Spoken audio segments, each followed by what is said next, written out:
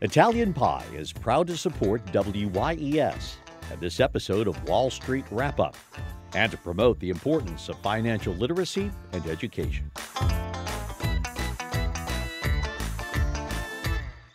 This week on Wall Street Wrap-Up, the stock market ended down because January's consumer price index numbers were higher than expected. Two Federal Reserve Board members say they're open to a possible 50 basis point increase because of the hotter CPI numbers for the next FOMC meeting, which spooked the markets to sell off. And Tesla is recalling over 360,000 electric vehicles, saying there's a problem with the full self-driving vehicle software. Now, would you actually want to take your hand off the wheel of a car you're driving? I'm Andre Laborde. We've got these stories and more. It's Friday. That means it's time for Wall Street Wrap-Up.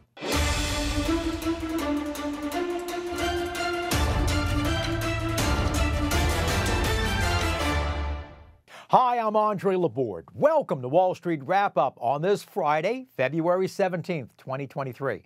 Well, this week, inflation numbers for January were released by the Bureau of Labor Statistics. Inflation is coming down due to higher interest rates, but with food and energy costs higher, how is this affecting local food businesses? Well, we'll be talking later this evening with Alfred Lanasa.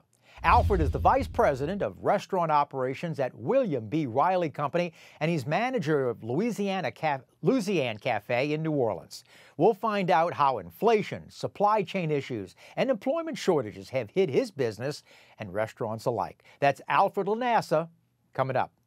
Well, the stock market ended lower for the week with hotter than expected CPI numbers released. Top sectors for the week were discretionary, utilities, and staples. Sector laggards this week were energy, real estate, and materials. The Nasdaq was the only index with a gain for the week. And the Dow Jones closed today at 33,826, which was down 0.3 of a point for the week. The S&P 500, they closed today at 4,079, which was also down 0.3 of a point for the week. And the Nasdaq, they closed today at 11,787, and that was up 0.6 of a point for the week. Inflation for January came in hotter than expected or hoped for with the releasing of the Consumer Price Index. Well, the market was hoping that due to rising interest rates, that number would be lower. But for the month of January, inflation was at 0.4 of a point for the month over month, and it was at 6.4% for all of last year. Core CPI, which is excluding food and energy, which economists feel are a better gauge of discretionary items since we all need food and energy to live with, that was up 0.4% for the month, and it was just over up 5.5% for the year. And last month, energy was up 2%. And food, well, that increased 0.5%. But the good news is that airline fares and used cars were both down. For January, eggs are now at over 70% year over year. Bread is up almost 15%. Coffee is up just over 12.5%. Butter is also up 26% from January of last year. Energy, if for January showed an increase year over year, for fuel oil is now up over 27%. Gasoline has come down, now just about 1.5% from 1 year ago, and electricity is up almost 12%. Now, those in the Northeast trying to heat their homes during a cold winter, well, they're seeing a 26% increase in natural gas. Well, mortgage rates have picked up again this week with the cost of purchasing a 30-year fixed rate now at 6.7% for 30 years fixed. Well, if you presently don't have either an Amazon or Whole Foods near you, that might be changing. Amazon CEO Andy Jassy has told the Federal Trade Commission he's going to be doubling down on physical stores. Exact numbers weren't exactly given or more specifics given, but Jassy wants to expand Amazon's footprint in their battle with Walmart and Target and going from online to also more physical store locations. Ford Motors reported this week that they'll be laying off close to 4,000 jobs in Europe because of the shifting to electric vehicle production. Now, This comes along with other companies, especially tech companies, as Meta, Facebook. They're laying off 11,000, and Google is firing 12,000 people. Amazon is laying off 18,000, even Microsoft laying off another 10,000, and others are cutting positions as well. Well, with the new data for January by the Bureau of Labor Statistics, where are the jobs? Well, for January, we picked up 128,000 jobs in the leisure and hospitality sector. Healthcare came in second with 58,000 jobs. And according to the National Restaurant Association, one area in desperate need of workers is restaurants. According to the NRA, they're seeing an increased demand for workers in that field around the country. Well, let's find out how close the NRA is stating a need and with the new inflation numbers and food costs, because with us tonight is Alfred Lanassa. He's the Vice President of Restaurant Operations at William B. Riley and manager of Louisiane Cafe in New Orleans. Hi, Alfred. Welcome to Wall Street Wrap-Up. Thank you very much. Thanks for having me. Alfred, this week, the Consumer Price Index, the CPI numbers came out, and with inflation from year over year and for this last month. And since last year of January, inflation is up 6.4%, and a lot of it has to do with food. How has the inflation of food affected your business? Well, great question. We are newly opened. We've been open about 5 months, so we're just embarking on getting our P's and Q's lined up and having, dialing in our food costs. It has affected us. When we did open, butter, eggs, cream, all the things that go into baking, pastries, and also coffee were very, very low. And then there was a drastic increase. So we've seen the increase. It has affected us. But what we've tried to do is minimize waste. Instead of baking off 2 dozen, 3 dozen items, we're baking off a dozen. If we sell out, we sell out, and that eliminates us from overproducing and creating more waste. But it has affected us. At William B. Riley, you're known as a food wholesaler. In fact, from what I understand, you've been open since like 1902. Is this a new branch of new operations of going direct? Normally I would assume you'd always dealt with grocery stores. Now you're dealing directly with the consumer? That's correct. This idea was hatched by the fourth generation CEO. What he wanted to do, he wanted to have a place that he could showcase all of his products and somehow intertwine them on the menu. So almost every line item that we have on the menu has one of our products, whether it be Swansdown flour, as you can see behind me, Louisiane tea, French Market coffee. Obviously, we're Blue Plate mayonnaise, so if you get a po' boy, there'll be Blue Plate mayonnaise on it. We have our dressings that we use for Blue Plate is the base of a lot of our dressings. So that was the idea behind it. And we're in a great location. It's a historical building. Yes, the Riley family and the company has been here since 1902, and it's been great thus far. You're owned by William B. Riley, that you won't have problems with supply chain issues such as mayonnaise or coffee and such with that.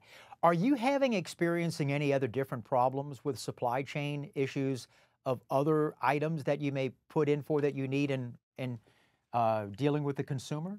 Not with the company. It's a great question because I was a nervous wreck when building out the restaurant because some of the equipment was delayed. I had a piece of equipment that was delayed 8 weeks. And so that was nerve-wracking to say the least. But when it comes down to our purveyor, I would have to say 95 to 98% of our orders are correct. If we have something, it's either back ordered or it's in shipment. But it has not been a worst case scenario for me thus far, which, I'm very, very happy about. Especially with all the news that we saw last summer, with the pictures in California, with the docks and all the containers just sitting there. Now, I was just wondering, have you noticed an uptrend? By that, I mean, like as the months progress away from the COVID lockdowns, it's getting better or it's getting status state? It's getting better. It's getting better. There are some surcharges on fuel. That's to be expected. We all know we put gas in our cars. They put gas in the trucks. Gas is dropped a little bit. But we've seen the surcharge, and that's really about it. And I guess that's to be expected. When you deal with food items, and I'm thinking of anything from whether you're talking about scrambled eggs for your breakfast, or even maybe for your lunch, or blue plate mayonnaise. I mean, eggs are an important part of that. It surprised me with this week that the Consumer Price Index, that, I mean, we had increases year over year of items of 7%, 11%, 4%. But when it came to eggs, it was over 70%, 7-0. Have you noticed that in your business as well?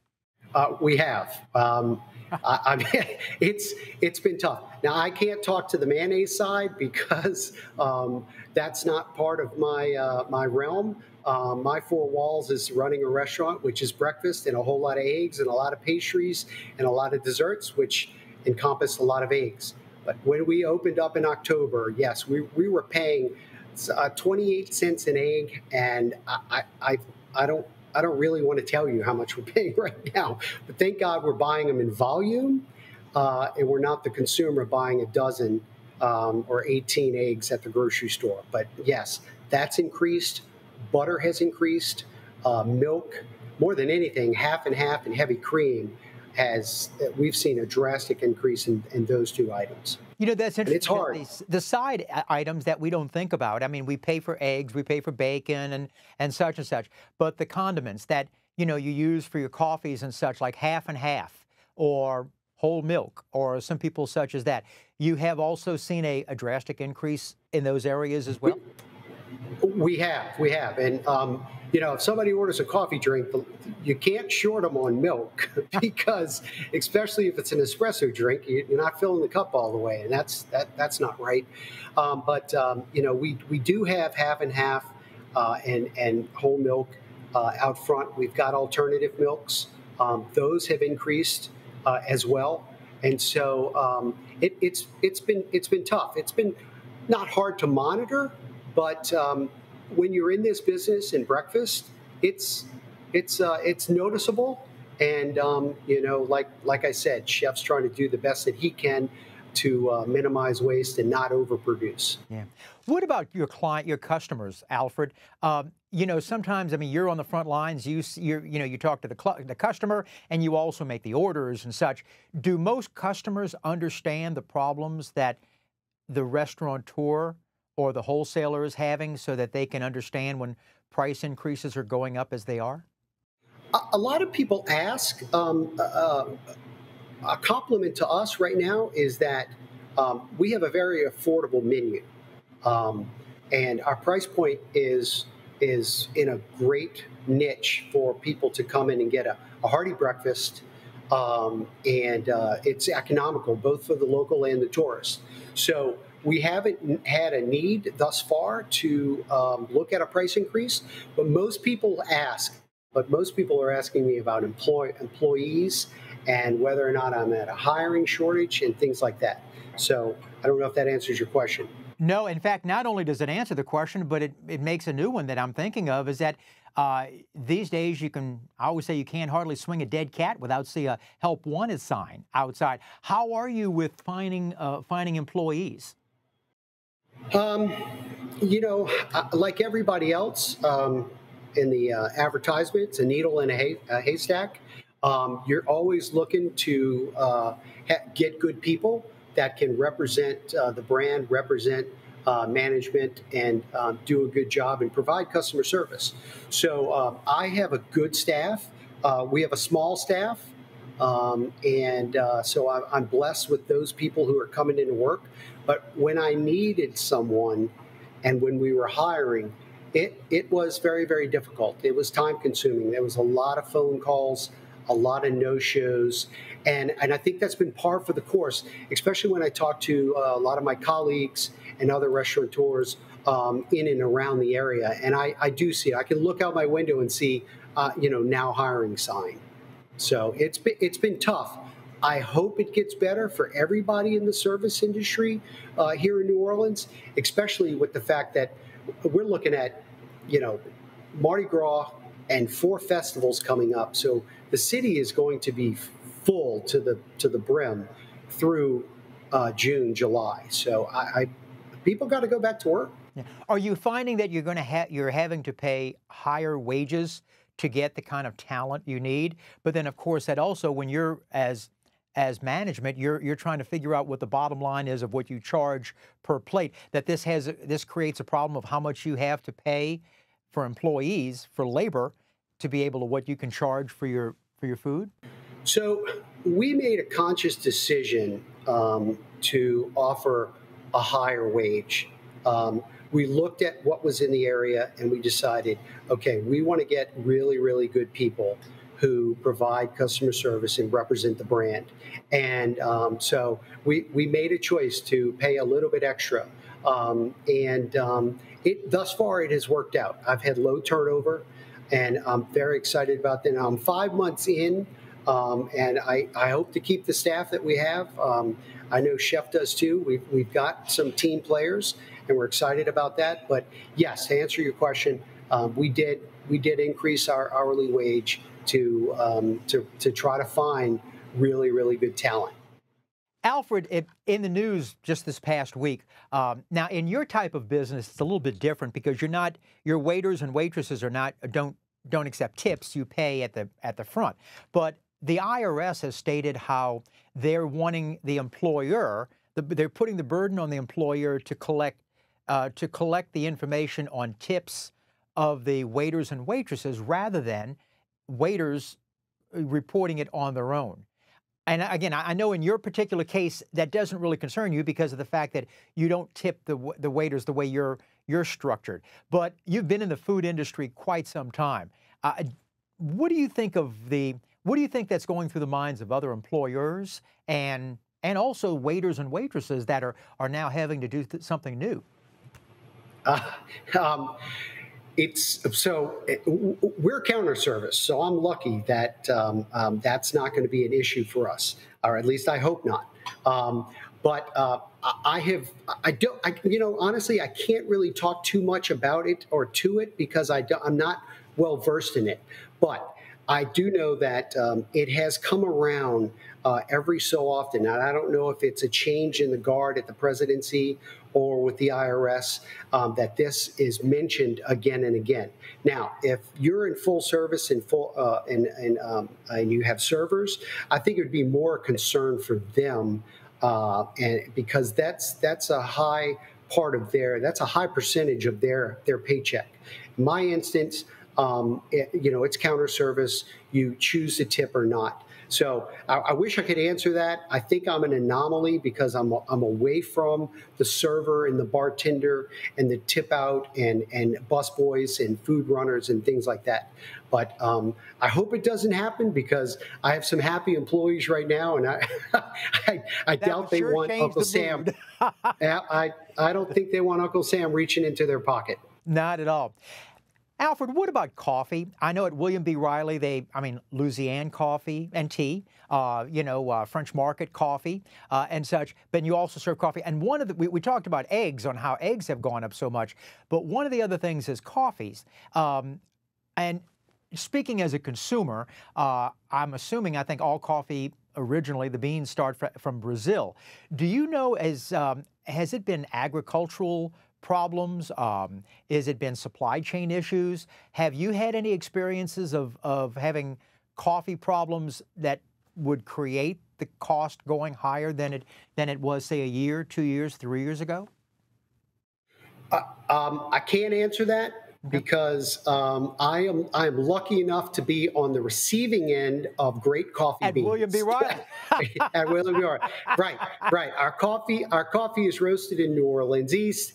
And once it is cooled off, they package it for me, and they send me a 20-pound box of dark, medium, and decaf. And so I'm lucky. I'm not well versed in what those guys are doing out at the plant and buying green beans and what has an effect. But I wish I could answer that. You probably have to get somebody from the company to come on your show at another time, and they're more well versed than I am on that subject. Well, they're very welcome, but I'll tell you what, I had a great time. Alfred, I've always enjoyed your food, and I hope you come back. Appreciate you.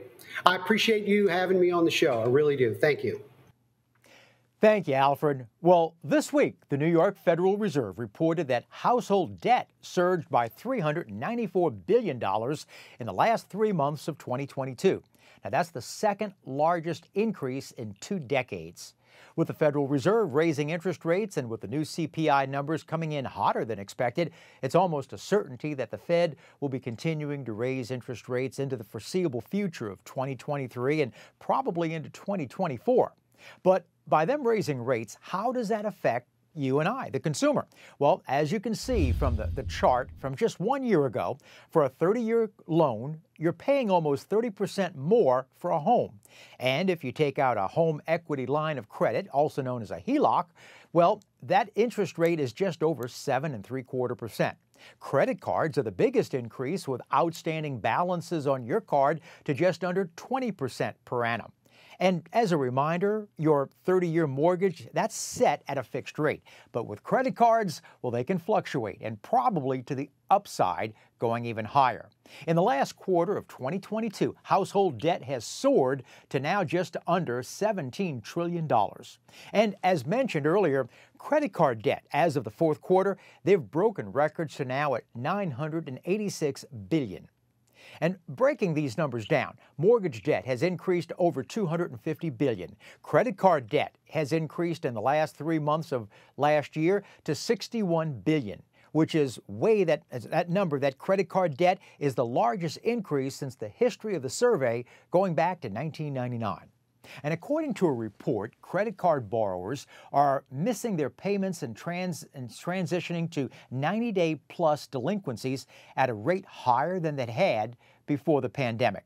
So just to recap, inflation for January came hotter than expected. Retail sales are above 3% for last month. That's good, for consumers are taking on more debt, especially in credit cards. Well, Tesla is now recalling over 362,000 U.S. vehicles due to full self-driving software problems. Now, there are no injuries or accidents that have occurred due to this computer flaw, but if you own a Tesla between 2016 and 2023, there may be a problem. With Tesla, you won't have to bring it in because this can be solved in what's called an all-over-the-air correction. The FSB stands for Full Self-Driving Software. And Tesla has issued a statement that they disagree with the NTSB, the National Transportation Safety Board, but they have agreed to the recall. And understand, when we hear of recall, there's a thought of physically bringing in your automobile. With this correction, it's done via computer. Tesla's Investor Day is going to be on March the 1st. No doubt they'll be hearing a lot more about this computer flaw. Well, if you've got a question or a comment about the show, we'd love to hear from you. Make it pithy, make it concise, and write us at andre@wallstreetwrapup.info. So let's take a look at the markets heading into next week. But first, what information technology company went public on this day in 1990 that has since increased more than 30,000%? Well, we've got the answer in just a moment.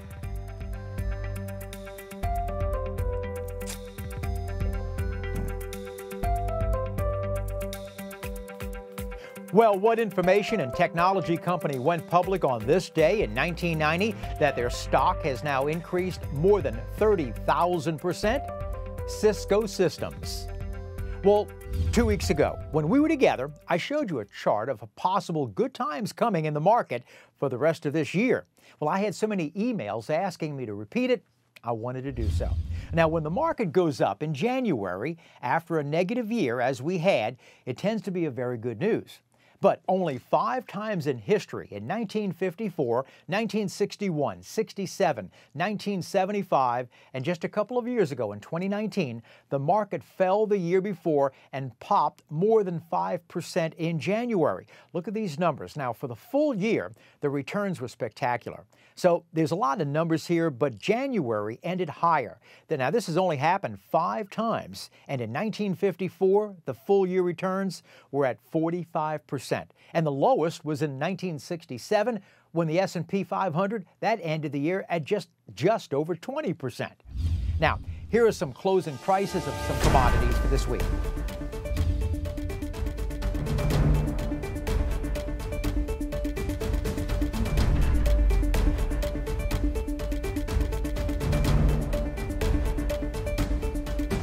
Gas prices again are on the rise. President Biden announced this week that he will be releasing 26 million more barrels of oil from the Strategic Petroleum Reserve.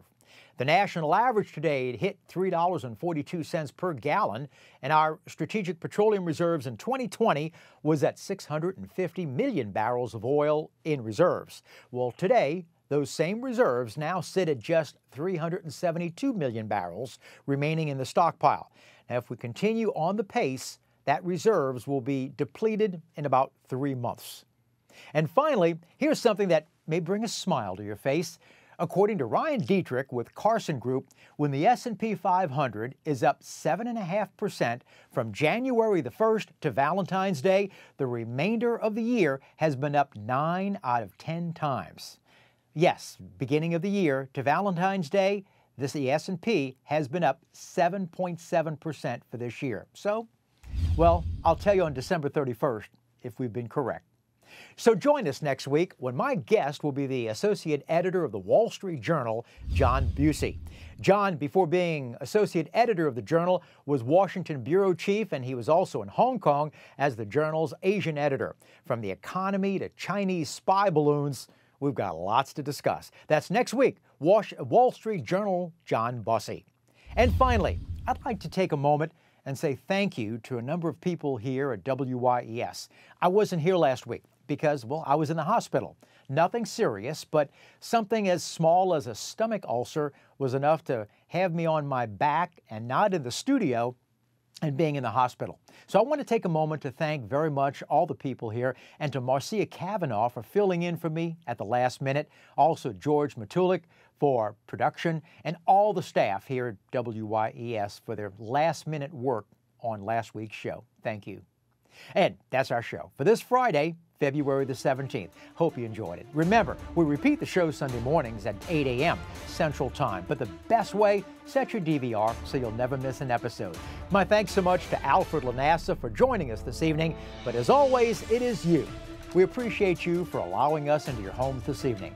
The stock market's going to be closed for Monday on President's Day, but it's going to be open for business on Tuesday, Mardi Gras, Fat Tuesday. Have a fun weekend with the ones you love and a productive week as well. I'll be here next week. Remember, if it's Friday, it's Wall Street Wrap-Up. I'm Andre Laborde, and remember, money never sleeps. Good night.